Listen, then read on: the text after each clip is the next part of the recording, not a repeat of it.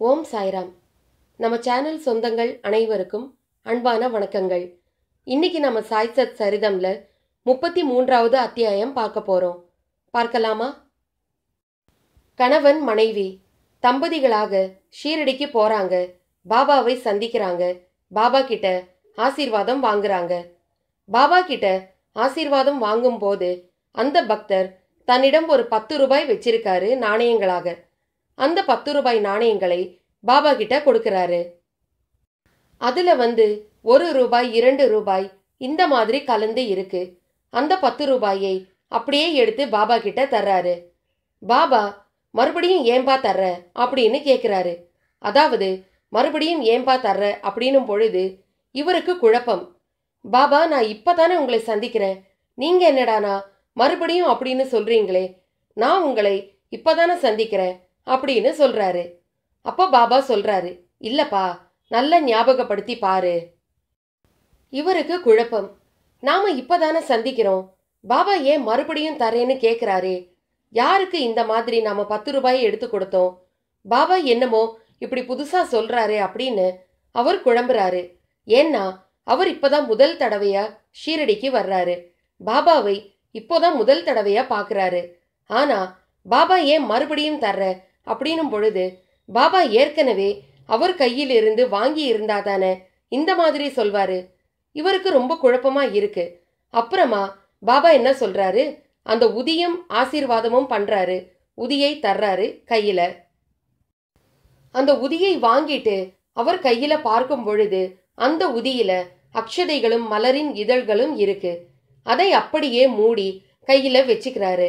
அப்ப பாபா என்ன சொல்றாரு, இதையாவது நீ பயன்படுத்துப்பா அப்படிங்கிறாரு. இவருக்கு இன்னும் குழப்பம். இதையாவது பயன்படுத்துப்பா அப்படின்னா என்ன அர்த்தத்துல சொல்றாருன்னு தெரியலையே அப்படின்னும் பொழுது ரொம்ப குழம்பி போயிட்டு ஒரு ஓரமா போய் உட்கார்ந்துட்டாரு. உட்கார்ந்து யோசிக்க ஆரம்பிச்சிட்டாரு. அப்போ அவருக்கு ஒரு நினைவு வருது. அதாவது பல வருடங்களுக்கு முன்னாடி பல வருடங்களுக்கு முன்னாடி இவர் ஒரு நிறுவனத்துல வேலை செய்யறாரு. அந்த நிறுவனத்துல இவருக்கு மாத சம்பளமே 40 ரூபாய் தான். அந்த 40 ரூபாயில ஒரு 10 ரூபாயை அவர் பாபா ஆலயத்திற்காக எடுத்து வைக்கிறாரு. அதை தன்னுடைய மனைவி, அவங்க இல்லத்தரசி, அவங்க கிட்டேயும் சொல்லிடுறாரு. இதை பாபாக்காக நாம ஷீரடிக்கு எப்போ போறோமோ அப்போ பாபா கிட்ட இதை நாம ஒப்படைச்சிடணும். ஏன்னா பாபா நிறைய பேருக்கு உதவிகள் செய்யறாரு. அதுல நம்மளுடைய இந்த ஒரு சிறிய தொகையும் சேர்ந்து மற்றவங்களுக்கு உதவியாய் இருக்கும் அப்படின்றது என்னுடைய ஒரு ஆசை. அதனால இதுல எதையும் நீ எடுக்காத, இது பாபாவிற்கான ஒரு தொகை அப்படின்னு சொல்லிட்டு எடுத்து வைக்கிறாரு. இந்த அம்மாவும் சரிங்க அப்படின்னு சொல்லிட்டு அதை எடுத்து வச்சிடுறாங்க. 2-3 நாட்கள் ஆயிடுது. பிறகு அவர் வழக்கம் போல வேலைக்கு போயிடுறாரு அந்த பக்தர். இந்த அம்மா வீட்டுல வழக்கம் போல சமையல் செஞ்சுட்டு இருக்காங்க. மதியம் கணவர் வருவார் சாப்பாட்டுக்காக அப்படின்னு காத்துக்கிட்டு இருக்காங்க. அப்போ ஒரு முதியவர் வர்றாரு. முதியவர் பசிக்குது அப்படின்னு கேட்கிறாரு. ஏதாவது உதவி செய்யுங்க அப்படின்னு சொல்றாரு. இந்த அம்மா என்ன பண்றாங்க, பசிக்குதுன்னு கேட்கிறாரே அப்படின்னு சொல்லிட்டு சாப்பாடும் கொடுத்துட்டாங்க. உதவி செய்யுங்க அப்படின்னு சொல்றாரு. என்ன பண்ணலாம் அப்படின்னு யோசிக்கும் பொழுது இந்த அம்மா கிட்ட அப்போதைக்கு எந்த ஒரு காசும் கிடையாது, பணமும் கிடையாது. அதனால என்ன பண்றாங்க, இவங்க கணவர் எடுத்து வச்சாரு பாத்தீங்களா அந்த 10 ரூபாய், அந்த 10 ரூபாயிலிருந்து 1 ரூபாய் எடுத்து அந்த முதியவருக்கு தர்றாங்க. அந்த முதியவருக்கு தந்ததும் அந்த முதியவர் என்ன பண்றாரு, ஒரு பேப்பர்ல உதியை வச்சு மடிச்சு கொடுக்கறாரு. இதை உன்னுடைய பூஜை ரூம்ல வச்சிடு, இதை தினமும் நீ பூஜை பண்ணு அப்படின்னு சொல்லிட்டு அவர் போயிடுறாரு. அவர் போன கொஞ்ச நேரத்துல தன்னுடைய கணவர் வர்றாரு. கணவர் வந்ததும் இந்த அம்மா நடந்ததை சொல்றாங்க.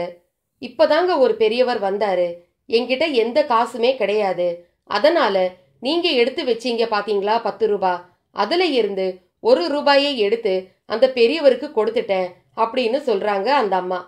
அப்போ அவருக்கு ரொம்ப கஷ்டமா போயிடுது. ஐயோ, பாபாவுக்காக தானே நாம எடுத்து வச்சோம், அதுல இருந்து எடுத்து கொடுத்தேன்னு சொல்றியே.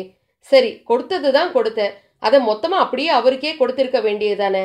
ஏன்னா அது ஒரு தொகை, அப்படியே அதை பாபாவுக்கு தான் கொடுக்கணும் அப்படின்னு நினைச்சேன் நானு. அதுல இருந்து நீ எடுத்து கொடுத்தேனா 9 ரூபாய் தானே மீதம். அதுல அந்த 9 ரூபாய் எப்படி கொடுக்கறது அவர்கிட்ட? நான் 10 ரூபாய் கொடுக்கணும்னு தானே மனசுல நினைச்சிருந்தேன் அப்படின்னு சொல்லிட்டு என்ன பண்றாரு, அந்த மீதி இருந்த 9 ரூபாயும் அவர்கிட்ட ஒப்படைக்கணும், அந்த பெரியவர்கிட்ட கொடுத்துடணும் அப்படின்னு மனசுல நினைச்சுக்கிறாரு. அப்போ மனைவி கிட்ட கேட்கிறாரு, அவர் எப்படி இருந்தார் என்ன அப்படின்னு கேட்கும் பொழுது அந்த அம்மா அங்க அடையாளங்கள் சொல்றாங்க. வயசானவர், வெள்ளை நிற பைஜாமா போட்டிருந்தாரு, கையில ஒரு தட்டு வச்சிருந்தாரு, கையில ஒரு கம்பு வச்சிருந்தாரு. இந்த மாதிரி அவருடைய அடையாளங்கள் சொல்றாங்க. சொல்லும் பொழுது அவர் அதெல்லாம் கேட்டபடியே வேகமா நடக்க ஆரம்பிச்சிட்டாரு. எங்கேயாவது அவர் போயிட போறாரு அப்படின்னு சொல்லிட்டு அந்த நாணயங்களை, அதாவது 1 ரூபாய் போக மீதி 9 ரூபாய் இருக்கு இல்லையா, அந்த 9 ரூபாய் நாணயங்களை எடுத்து பாக்கெட்ல போட்டு வச்சுட்டு அவர் நடக்க ஆரம்பிச்சிட்டாரு. போறாரு, தெரு தெருவா தேடுறாரு. அவர் எங்கே போறாரு எங்கே வர்றாரு அப்படின்னு பாக்குறாரு. அப்புறமா ஒரு இடத்துல அந்த பெரியவரை சந்திக்கிறாரு. சந்திக்கும் பொழுது ஓடி போய் நிக்கிறாரு. ஓடி போய் நின்னதும் கையை நீட்டுறாரு அந்த பெரியவர். அவருடைய வேலை என்ன? ஒவ்வொரு வீடா போய் உதவி கேட்கிறது. இவர் வந்து தன் கண் முன்னாடி நின்னதும் அந்த பெரியவர் கையை நீட்டுறாரு. கையை நீட்டின உடனே அவர் என்ன பண்றாரு, 2 ரூபாய் எடுத்து கொடுக்கிறார். ஏன்னா இவர்தானா அந்த முதியவர் அப்படின்னு தெரிஞ்சுக்க ஆசைப்படுறாரு.